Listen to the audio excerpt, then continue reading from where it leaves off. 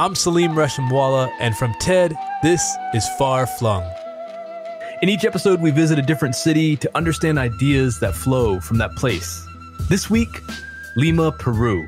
And we're here following young Peruvian musicians who are trying to prove that their Andean culture isn't just history, it's the future. So they're remixing it. Oh, and shout out to Marriott Hotels for sponsoring this episode. Basically, this week's episode is a Quechua language mixtape. And this mixtape starts with Track 1, introducing Liberato Kani! Yeah, that's clearly not my voice. I'm getting some mixtape hosting help from my friend DJ Just John. Okay, here we go.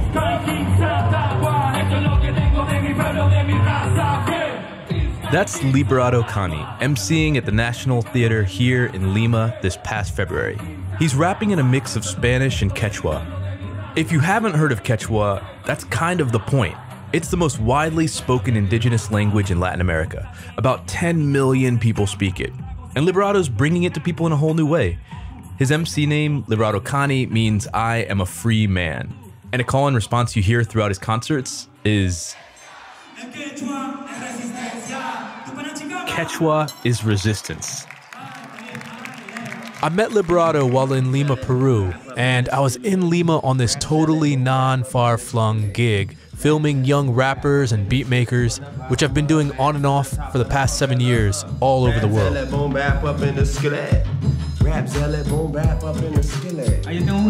Anyway, I've always been interested in ways music leads to cultural mashups, like Quechua and hip-hop, and how that intersects with identity and the way people feel about themselves. And when it comes to documenting hip-hop, it's always a cool story when different languages and traditions get mixed into the music, but it's kind of hard to tell what that mixing means. What does it mean when someone is rapping in their ancestral language? How does that relate to a language living or dying? And how is all that culturally significant, politically significant? Basically, when does it lead to change? On its face, it might seem like the fight for Quechua is about Lima's pride and their past. And that's true, but there's another crucial thing at stake here. It's the ability for Andean culture to survive and to evolve into the future. So to get the significance of what Liberato's doing, we need to start with some background on Quechua. But you don't hear much Quechua outside of the countryside in Peru.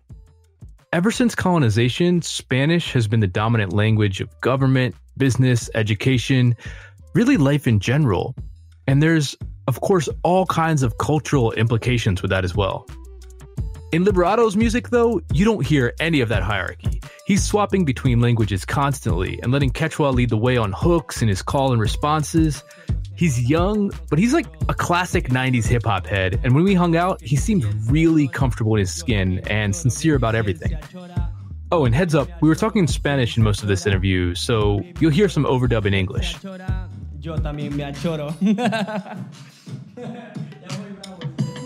Track 2, deep in the Andean Bronx. This is chicha morada, made from purple corn. It's very delicious. From corn, you can even make chicha de jora. It is incredible. Okay, so we're walking down a long street. We've been walking for a little bit. We are eating a kind of Peruvian popcorn, canchita, and we're drinking a purple corn-based drink, chincha morada. It's kind of balmy out here. It's not that hot. Yeah, again, noisy. Sirens. Lima is a cultural hub. For Peruvians, it's like they're LA and New York mashed into one. About 10 million people live here, and the population's growing. While we were walking through downtown Lima, Liberato told me that when he went to New York to perform for the first time in 2018, a lot of what he saw reminded him of home in unusual ways. He told a crowd that he realized he was like a rapper from the Andean Bronx. They loved it. You know, he's a rapper, so he's good with metaphor, and there's something very hip-hop about his life experience. He grew up in a world that was hostile to his identity, specifically his Andean Quechua-speaking identity.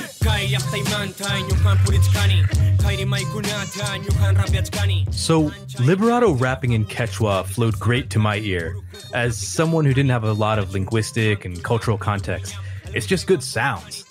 But sometimes locals were shocked to hear the language mixed into hip-hop. Track 3, welcome to the Donkey Belly Sky. And one of those locals is my friend Oscar Durand. He's producing and basically co-hosting this episode with me. Oscar grew up in Lima in the 80s and first left Peru in 2002 to study and live abroad as a photojournalist.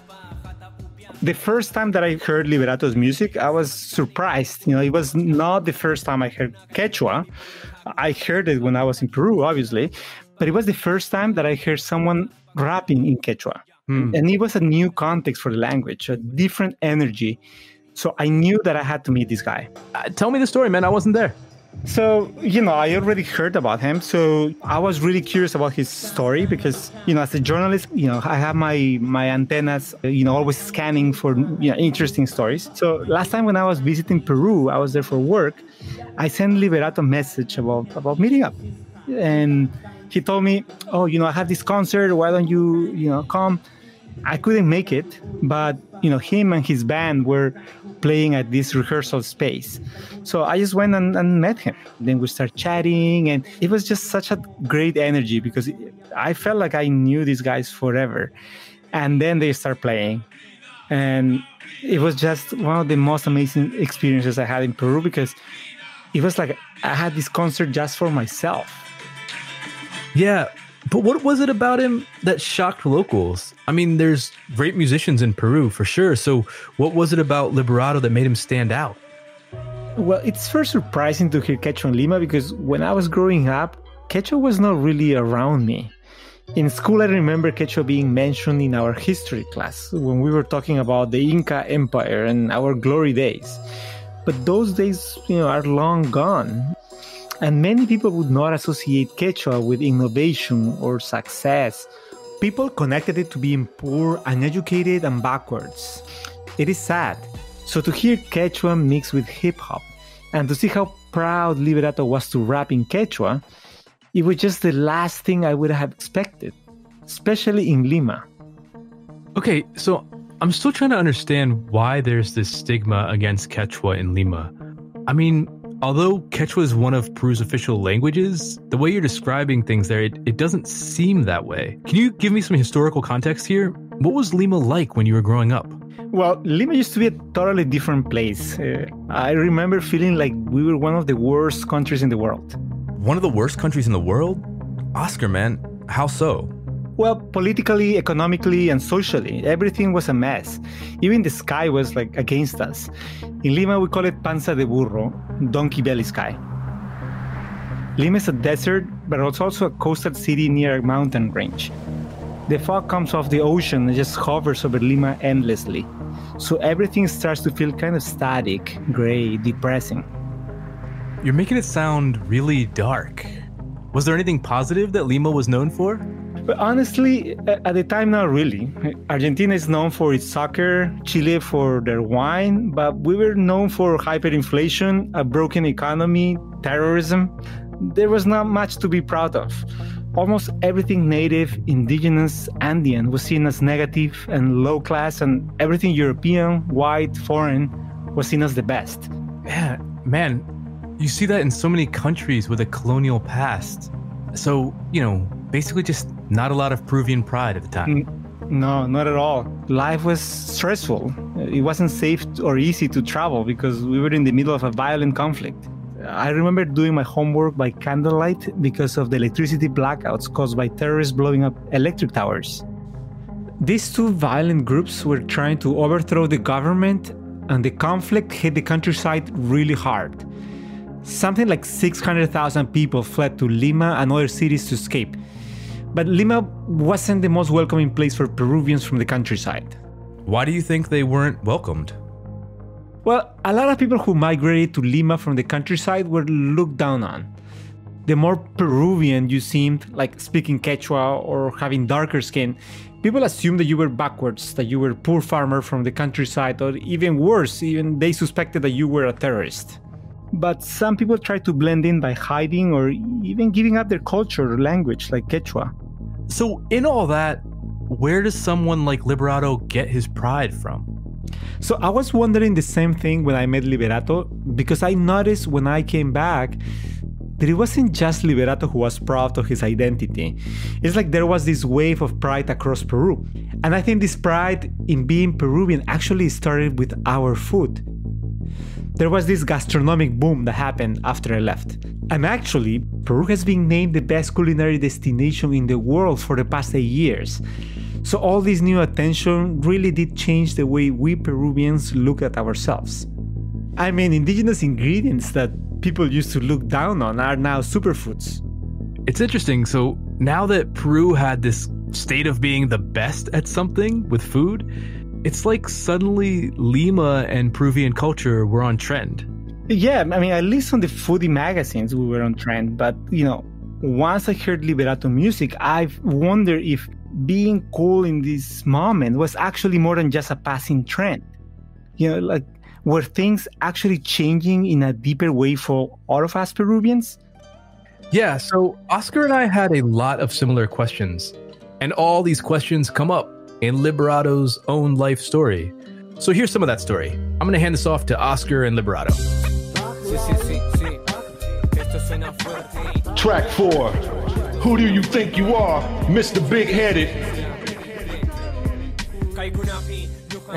Bueno, yo nací en Lima, en la capital de Perú. Well, I was born in Lima, in Peru's capital. But when I was 9 years old, sadly, my mother left this world very early, and my grandmother called me to live with her in Apurimac. So I traveled from Lima to the mountains for the first time when I was 8 years old or so, and I lived there for 3 years. When Liberato got there, he found all recordings from his grandfather and realized he came from a long line of musicians. His grandfather even had a little shop that became a popular hangout spot for local artists. Mi abuelo lamentablemente falleció. Unfortunately, my grandfather passed away. Because of the social conflict here, he was killed by an armed group. My grandfather's legacy, his songs, everything was left to my father. And my father is the evolution of my grandfather. My grandfather sings very beautifully himself. You have to hear him. There is a song that goes, ¿En qué colegio has aprendido? Runa paguaguan guajachita, piragmaira So although Liberato's grandfather had passed, Liberato was able to hear his voice on a cassette tape his father gave him. The recording was from 1978. When I listened back to the cassette, it almost made me want to cry. Because in the tape, a man interrupts my grandfather in the recording and says, hey, this song is a farewell. It was almost like a premonition of his grandfather's death. And all this made him want a richer connection to his history and culture. But when Liberato first came from Lima, it wasn't the smoothest transition. He didn't speak Quechua like the other kids in school. But when I began interacting with my classmates in grade school, they started to make jokes that I didn't like. At first, I didn't know how to answer back because they would say, for example, masapa or chapisata, jokes that were like insults. So I didn't like that because they'd say something to me and everyone would laugh. I wanted to be in on the joke, so I wasn't the butt of the joke. Basically, everyone made fun of him. They were calling him big-headed and big-footed. And he decided to fight back. I had to be able to answer back, so I started to learn various words, or more like bad words, in Quechua to defend myself. That's when I started to answer my classmates who bothered me back in Quechua. But he couldn't just say bad words. So he started to learn more Quechua from his grandmother. And the more he spoke with her, the more he came to appreciate her. She loves making jokes. She's like a little box of surprises, artistically speaking. And he learned a lot from her through the things they did together. They often spent the whole day together outside. I loved it because the goats were really hyperactive, so it was like a game for me. It was like a mosh pit of goats. Never in my life had I walked so much. Every day we walked a minimum of 2 hours, 3 hours, 4 hours in the mountains. And Liberato remembers how his grandmother would sing to pass the time on their walks.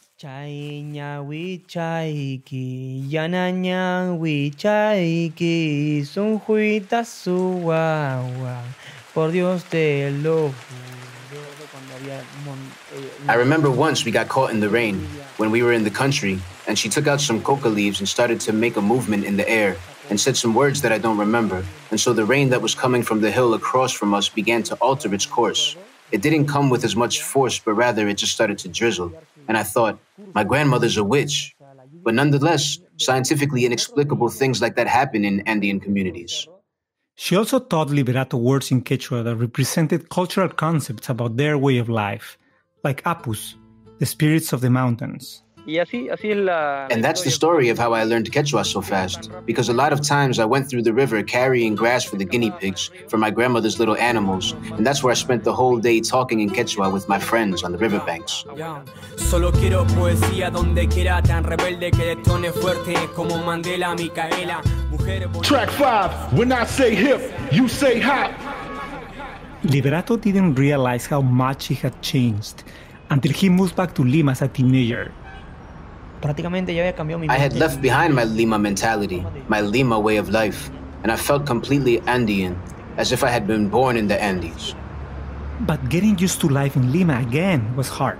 Things didn't feel right. In the city, he had a hard time connecting to his roots. When I came back, speaking Quechua didn't really feel necessary to me. That was something that surprised me a lot. And the other thing that surprised me was the racism that I experienced. I realized the kids in my neighborhood, my own friends, they were being racist towards me with their jokes. They would say to me, "What's up, Cholo? Cholo, Cholo, Cholo?" And it shocked me. And then I had to get used to it to be able to live without being upset. Liberato realized that when people were calling him Cholo, it was an insult, not a compliment. It was hard for him to fit in. Even in his neighborhood in Lima, people didn't listen to the traditional music he listened to back home. They listened to reggaeton and to salsa. Which is very good. It has its own whole culture, but it didn't grab my attention. There was also cumbia, but that didn't speak to me. It wasn't something that made me feel free. And on a normal day in high school, I always sat at the back of the classroom. And during recess, two kids started to do hip-hop. One beatboxed, and the other started to improvise. One made sounds like... And the other improvised, "Yo, yo, we're here." Of course, the improvisation wasn't so good back then. And so, Liberato started a band. And there were 4 of us. And I met with one of the 4 because he was learning to do instrumental hip-hop beats. "Come to my house," he said, "and we'll work on it." And while I was there, he said, "Hey, why don't you write a rap in Quechua? A chorus in Quechua?" I swear it had never occurred to me to write in Quechua till that day. "But what should it be about?" I asked him. And he said, "About what you experienced in the mountains, of course." And in that moment, I took a piece of paper and I wrote a chorus. And that chorus became the song, Hip Hop Rurak Shani.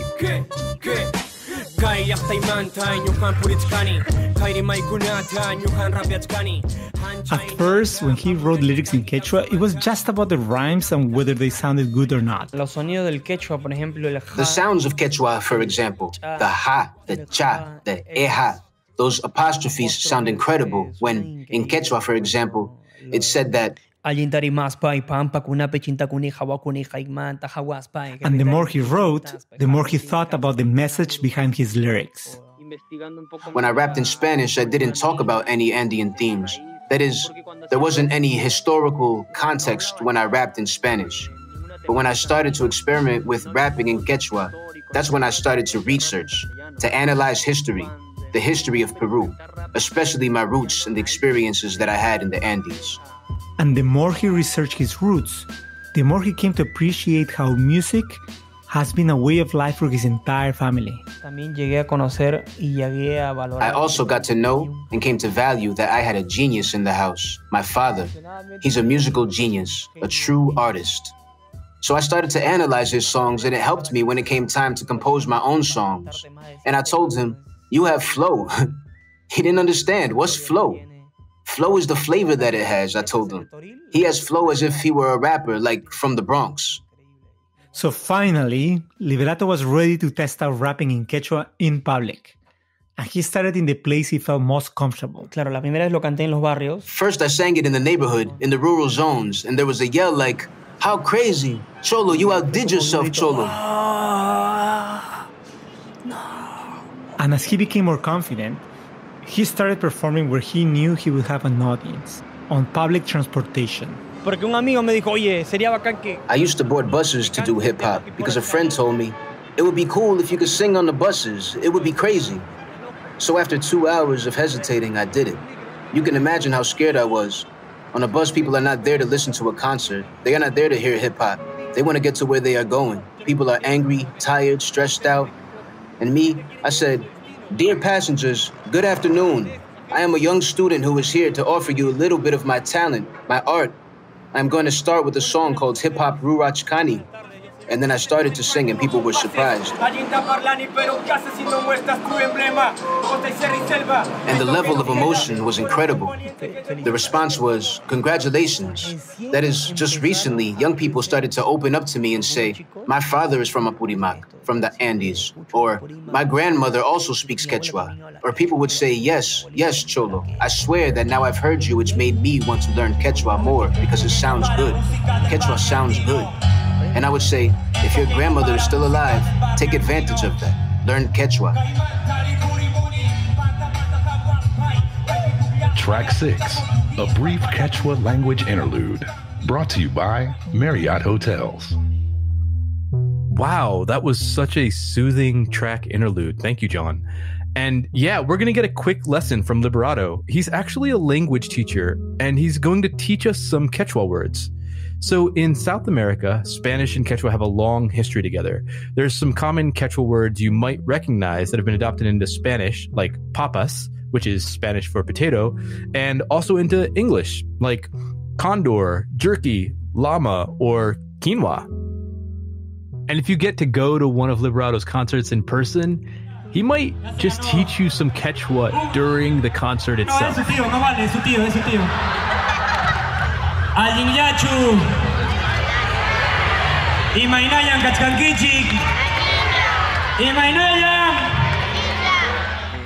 Algo de Quechua. So Oscar and I asked Liberato to give us a quick Quechua language lesson. We started with some useful phrases for just getting around his hometown. So in the mountains, to say hello or how are you, you say So if I say you reply which is like, I'm fine, I'm good. Next phrase means, what is your name? Next word means life, but it can't be translated in just one word. It can also mean rebirth, or it can be used to refer to crops or freedom. Next word means poetry, but can also refer to the songs dedicated to nature or mountain spirits. And we couldn't resist asking Liberato to tell us some of those comebacks that he said he learned as a kid, such as which means big-footed, and or big-eared. Okay, language lesson over. What happens when Liberato leaves the band and goes solo? More on that when we come back with Track 7, breakups to mashups.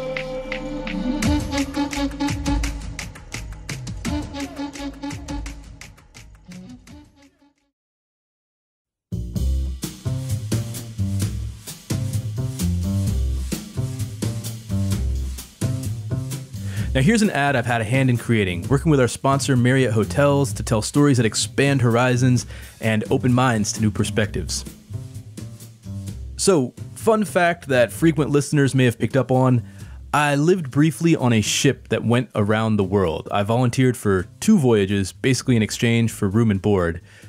You hear trip around the world, and you're thinking adventures in ports, and there's that, but a lot of time is spent inside a boat. On a 100-day voyage, you might be floating for over 70 days. So you work on a boat, you eat on a boat, you sleep on a boat, you exercise on a boat, you hang out on a boat. It's hundreds of people working and interacting on what's essentially a floating building. And sometimes it can be overwhelming. But every morning I'd try to wake up early enough to exercise and then just sit on deck and look at the water. And I never got bored of that. Every single day, the ocean is different, and it looks different all around the world. No matter how hectic things got on the ship, the water was always there for me. Now, I think more than ever, people are trying to find those rituals to help ground themselves. And if they're traveling, those rituals may feel a bit different than what we used to do. But while many things have changed with how we travel, one thing remains constant: Marriott Hotels' love of travel and commitment to providing a safe and inviting environment for their guests. Marriott Hotels has redesigned the hotel experience and created spaces to inspire so guests can reach their full potential. They're your travel partner, so you can be your best self wherever you travel.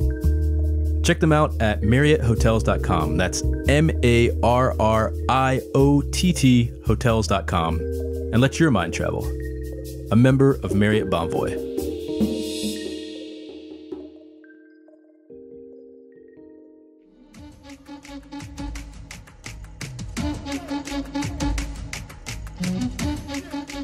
Okay, now as we promised, Track 7, breakups to mashups.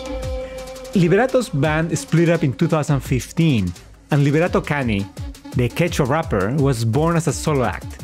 But Liberato got some straight-up resistance to fusing Quechua with such a foreign music style like rap. People ask him, ¿Por qué hacer algo con lo extranjero?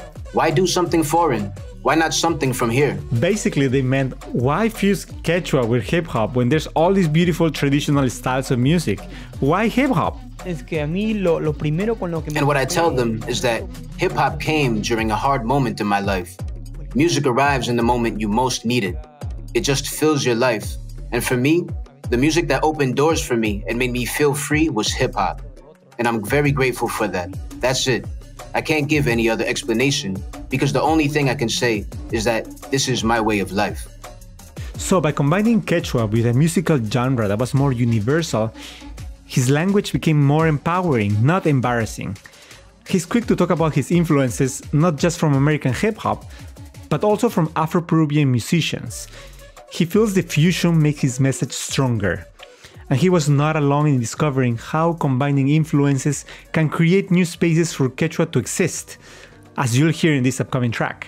Normalmente escuchas huaynos o... Normally you hear huaynos or other traditional music in Quechua, but to listen to Quechua in another genre and hear it fit well, like in pop, it sounds really good. It's especially beautiful when my friend Renata Flores does it melodiously, like a ballad. Renata Flores, ¿cómo suena? Track 8, the cover artist. every good mixtape has to have a cover song. So Liberato was steeped in throwback 90s hip-hop and coming up with some golden age boom bap vibes. Meanwhile, Renata Flores, this artist he just mentioned and the singer you're hearing now, was coming up in an entirely different way. Kani, Renata Flores Rivera. Renata has long hair, she's incredibly friendly, has got this big smile, actually kind of looks like a Disney princess. I met Renata outside of one of Liberato's shows. She was with her manager, who's also her mom. They had come all the way from Ayacucho, a city in the Andes, just north of the town where Liberato lived with his grandmother. It's known as being this unbelievably majestic place. Es muy tranquilo. It's very quiet. The sky is very, very blue with clouds that look like cotton balls. It's like a little hole that's surrounded by a lot of hills. And it smells like pure, clean air. And it's like a little town with people with big hearts. While she was telling us this, Renata turned a large rain stick. What's beautiful about Andean music is that it takes its cue from nature. And this is like the river, the rain. Like Liberato, Renata also didn't grow up speaking Quechua, even though her grandparents did. She grew up speaking Spanish, but her house was full of music.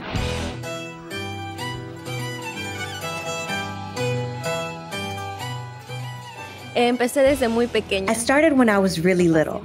My parents always listened to Uchpa, a rock band that sings in Quechua. And I always liked to listen to them, so that's where my love for Quechua and my love for music began. More on Uchpa in a bit.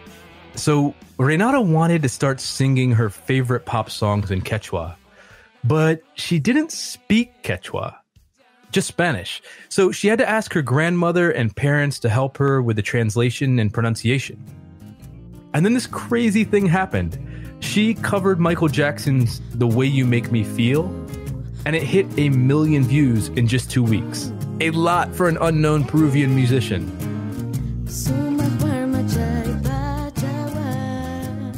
So she's just barely more than a kid, singing in a different language, but she starts to feel important. I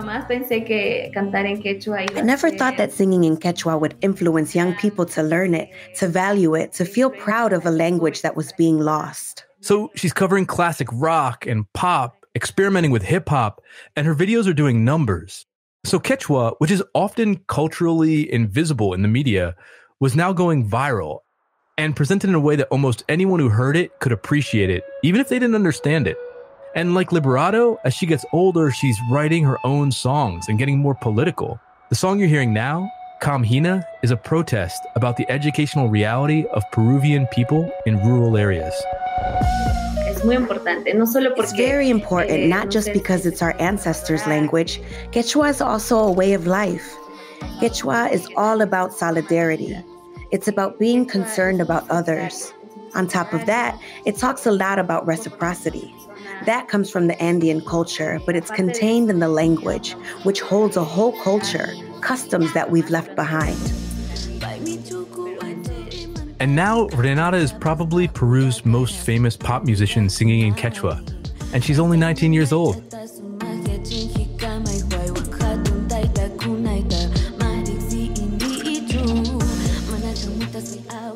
Track 9, Guinea Piggy Jiggy. So the way people reacted to Liberato and Renata felt strangely familiar to something in my own life. My dad's from India, so I heard some Bollywood music growing up, but not as much as most of the other Indian kids I met, and I only understood fragments of the songs because I didn't pick up the language growing up. But I did grow up listening to hip-hop, and there was this period where Missy Elliott's Get Your Freak On came out, and Punjabi MC broke through, and all of a sudden there were these very Indian-sounding beats popping up in hip-hop. I felt so proud of that. Like, I know I shouldn't need that kind of validation, but I just felt like, oh, a sound from my dad's country is cool. It's on the radio. It's in the music that the whole country is listening to. And that brings us to Kaifex.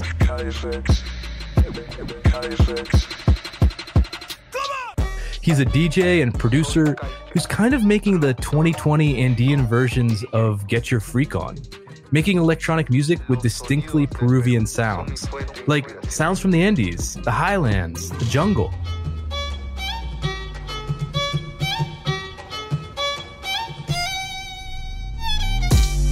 Sound es mi selección de ritmos rendiendo homenaje a nuestra cultura peruana. Kaifex collaborates with Liberato and Renata when they're writing their songs so that they sound distinctly Peruvian, not just linguistically, but orally too. Like how the song you're hearing, Tijeras, or scissors in Spanish, incorporates songs from Peru's scissors dance.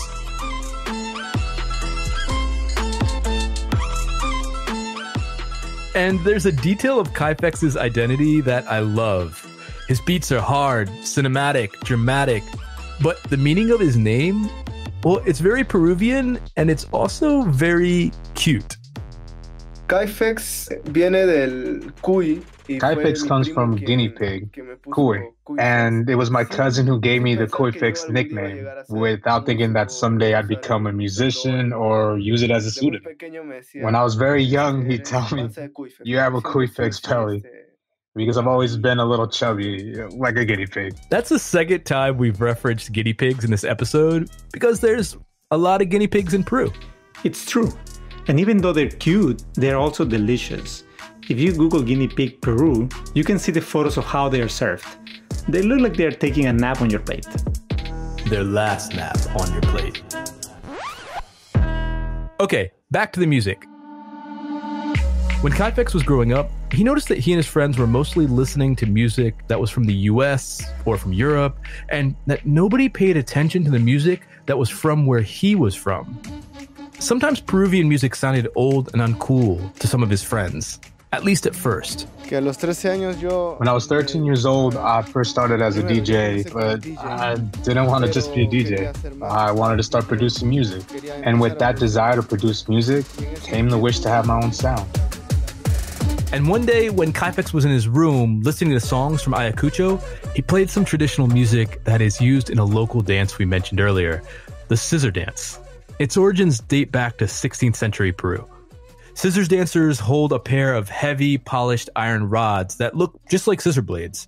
They hold them in their right hand and kind of strike the blades together in a scraping, scissory kind of way to the rhythm of instruments like violins and harps. They do this while doing all these acrobatic moves. There's all these half flips and throwing themselves onto the floor. Liberato, who often has scissors dancers performing on stage with him, describes the scissor dance as Andean breakdancing. And it kind of looks like it. And that trebly scraping sound of the scissor dance was exactly what Kaifex was looking for. It was a sound he'd heard a million times before, but that day he heard it in a new way. So he started listening to the Scissor Dance album on repeat, just again and again, searching for those sounds. Sometimes my family told me, too much scissors dance, change the music. Because my studio is in my house, and my family can hear what I'm working on. But sometimes they say, hey, what you're doing is really pretty.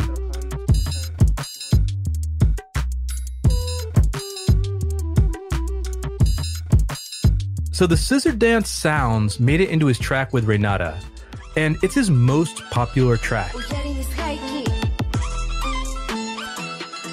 And even though he's not using Quechua himself, most of the music is instrumental, he's pushing deeper into sampling locally and making all these mashups more richly Andean and more richly his own.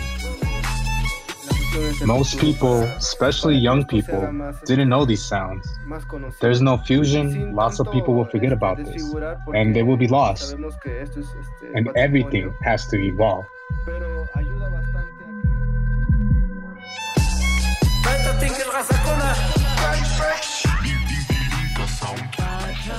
Track 10, Throwback! Okay, now's the point in the mixtape where you have a throwback track that catches you off guard, maybe references the origin of a sample.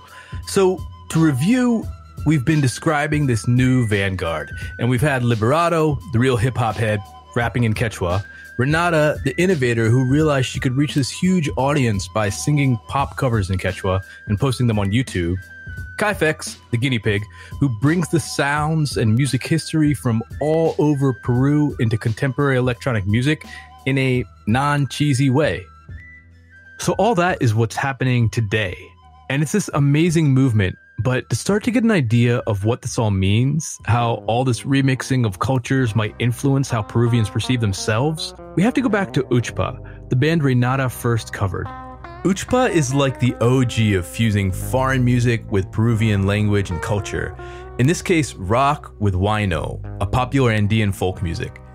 But Uchpa says that their music is not just rock sung in Quechua, that it has an Andean soul, that when a peasant farmer listens to Uchpa, he will feel that soul.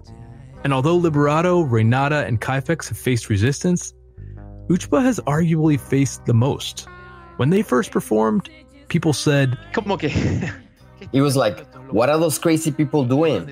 What are they doing with our music? Our ancestors. They should leave traditional music as it is, Quechua as it is. That's Marcos Maicel, Uchpa's songwriter and guitarist. In the early 90s, Marcos was approached by a musician, Freddie Ortiz, who had worked as a police officer during Peru's Civil War and had seen terrible things.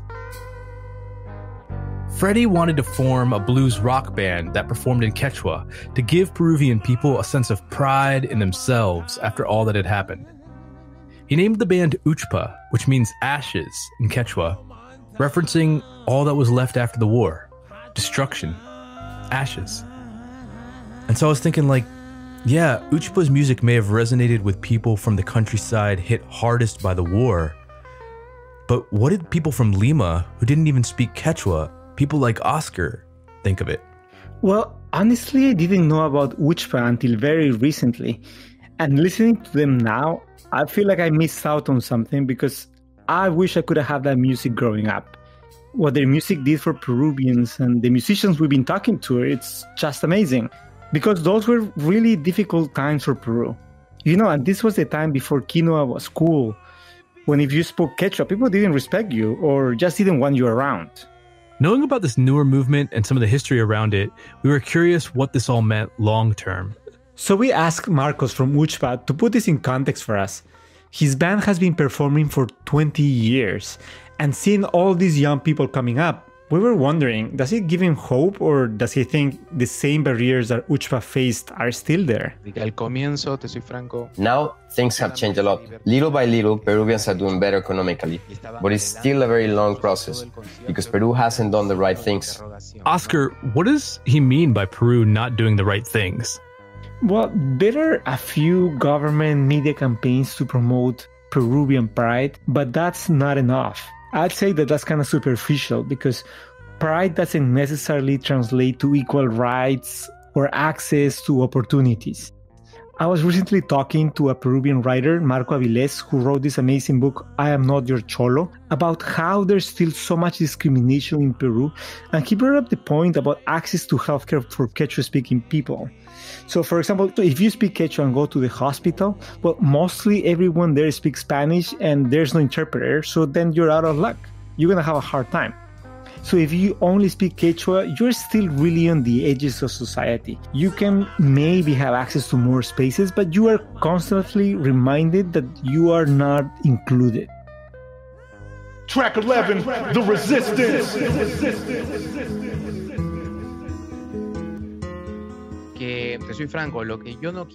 I'm going to sound a little dramatic. I'm going to put everything into this until I can't go on, because I think Uchpa has a duty. As long as the song lasts, the dream is alive. And when the song is over, we return to reality. So my battle is for the songs, that I make you feel proud of being Peruvian, if only for a moment, and I make you aware of your roots. That's a huge accomplishment. And if there were 30 Renatas and 30 Liberatos, the duty would be easier. But I'm worried about the future. I don't want to be negative, but if there's no work on the part of the government, it's almost impossible. And Liberato agrees. Quechua is a language that's always having to put up a fight. It keeps on struggling. But if there's no support, if there's no work on the part of the state, the struggle is going to take longer. Because it would be great if they taught Quechua in Peru's high schools. It's as if they view Quechua as a language for tourism, a language for history teachers or anthropologists or whatever. That's what a lot of young people like me are trying to change. That Quechua is a language that's part of modernity, that's also a part of the current world. Yeah, music is powerful, but that doesn't magically fix everything. So much of this is timing. But it feels like being able to evolve culturally should almost be a human right. And in this case, all this fusion and innovation does play a part in creating a sense of pride. And so Liberato and Marcos hope that this growing pride influences policy. And they hope that that policy formalizes processes like education that will help keep their identities alive. Exactly, and that's the Peru I want to see. También un saludo para Renata Flores. Una palabra para Renata Flores. Por Uchpa. For all the young people who, like me, are trying to bring about change, I would tell them to be persistent. I think that in any movement, persistence and determination are important. And try to innovate. Don't be afraid of innovation. Of course, do it without losing the original essence, but it's good to dare to do something new. There are going to be people along the way who don't like it, but it's necessary to be determined and to resist. That's resistance, not giving up. You have to have that word in mind, resistance. That's it, just that. There you go, y'all. Resist, because it's the future.